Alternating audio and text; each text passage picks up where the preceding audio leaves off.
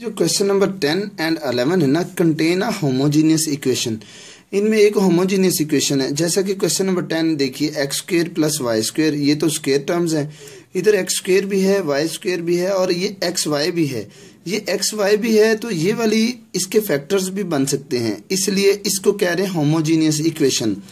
तो आप पहले क्या करेंगे, इसके फैक्टराइज करके इसकी दो लीनियर इक्वेशंस बना लेंगे। जब इसकी लीनियर इक्वेशन बनेगी उसमें से y की वैल्यू निकाल के इसमें पुट कर देंगे तो ये सॉल्व हो जाएगी। जी, सबसे पहले हम फैक्टराइज करेंगे होमोजीनियस इक्वेशन, इसी इक्वेशन को। जी, फैक्टराइज करने के लिए आपको इसकी मिड टर्म ब्रेक करनी पड़ेगी। जी, मिड टर्म ब्रेक, ये एक्स स्क्वेयर भी ऐसे लिख लेना है, -5y स्क्वेयर भी ऐसे ही। ये जो है ना +4xy, इसके दो पार्ट करने हैं। तो मुझे जो लग रहा है वो आएगा 5xy - xy। तो इसका आंसर तो वही रहा ना, 4xy। तो अब आप क्या करेंगे, इन दोनों इक्वेशंस में से x कॉमन ले लेंगे और इन दोनों में से y कॉमन ले लेंगे। जी, इधर से x जब दोनों से बाहर आ गया तो इधर रिमेनिंग रहा x + 5। ये x बाहर चला गया ना तो y आ जाएगा। इधर से -y आपने ले लिया तो x बचा। ये माइनस की वजह से ये साइन चेंज होके प्लस हो जाएगा तो ये आ जाएगा 5y। तो अब आप देखें, इधर भी x + 5y है, इधर भी x + 5y है। इसको फिर आप कॉमन ले लीजिए तो बाकी रहा x - y। जी, ये लिखा है x + 5y और x - y।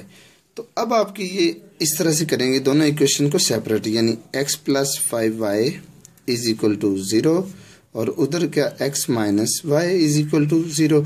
देखा आपने, ये दो लीनियर इक्वेशन, ये भी लीनियर है, ये भी लीनियर है। हमने क्या किया कि ये वाली जो होमोजीनियस क्वाड्रेटिक थी जिसकी डिग्री 2 थी, उसके हमने जब फैक्टर बनाए, फैक्टर बनाने के बाद ये भी लीनियर इक्वेशन बन गई, ये भी लीनियर इक्वेशन बन गई। जी, अब आप इस लीनियर इक्वेशन से और उस दोनों से x की वैल्यू जो है ना, वो पहले मैं y की कर रहा था लेकिन अब x कर लेते हैं। x = -5y और इधर से x = +y। जी, अब ये जो x की वैल्यू है -5y और इधर से y, ये दोनों बारी बारी आपने पुट करनी है इक्वेशन नंबर 1 में। तो जब इक्वेशन 1 में पुट करेंगे तो फिर हमारे पास y की वैल्यूज आ जाएंगी। बिकॉज x की वैल्यू जो है ना वो 2 है, एक ये और एक ये, इसलिए फर्स्ट इक्वेशन 2 बार लिख ली ऐसे। इधर भी x की वैल्यू ये पुट कर दें -5y, ये x की जगह, आगे उसी तरह +2y² = 3। इधर ये y लिख दीजिए, x की जगह क्या लिखा y और उसका फिर स्क्वायर आ गया ना, +2y² = 3।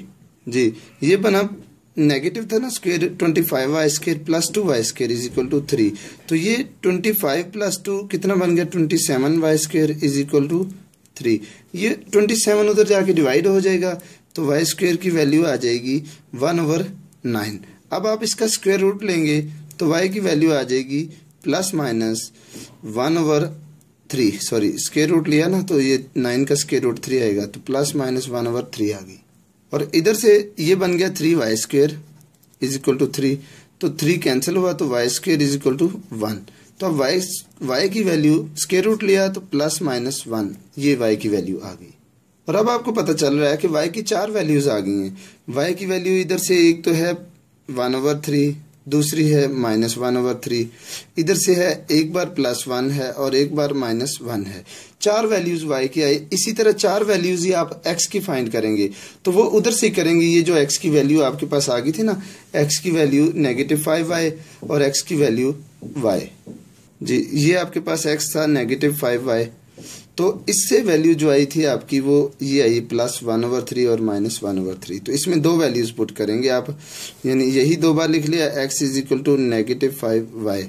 तो इधर आपने y की वैल्यू जो है वो पुट कर देनी 1/3 और इधर y की वैल्यू पुट कर देनी है -1/3। तो फिर आपके पास आएगा क्या, x = -5, y की जगह 1/3 लिखा तो x की वैल्यू आ गई -5/3। और इधर आपने जब वैल्यू पुट की y = -5 और -1/3, तो ये y की वैल्यू आ गई +5/3। तो अब देखें आपके पास y की वैल्यूज जो है ना, सॉरी ये y नहीं था, ये y की वैल्यू थी, ये तो x था ना। तो ये आपके पास x की वैल्यू जो है ना 2 आ गई। अब ऑर्डर पेयर में पहले ये x की वैल्यू लिखेंगे -5/3 और y की वैल्यू ये वाली लिखेंगे 1/3।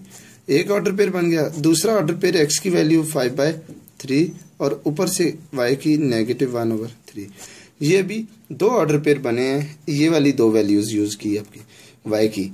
अभी y की दो वैल्यूज और रहती थी, ये वाली जो +1 और -1 आई है वो आपने इस वाली इक्वेशन में पुट कर देनी है जी। लिखा ये x = y, दो बार लिखा, दो बार इसलिए लिखा कि y की दो वैल्यूज हैं। एक बार y की वैल्यू है +1 और एक बार y की वैल्यू है -1।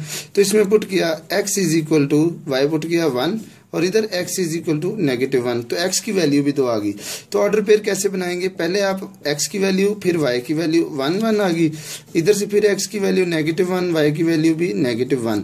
दो ऑर्डर पेयर आपके ये बने हैं और दो ऑर्डर पेयर पहले ही बन गए थे। इस तरह से ये आपके 2 और 2 4 ऑर्डर पेयर बने। इनके बाहर फ्लावर ब्रैकेट लगाएंगे तो आपका सोल्यूशन सेट तैयार हो गया।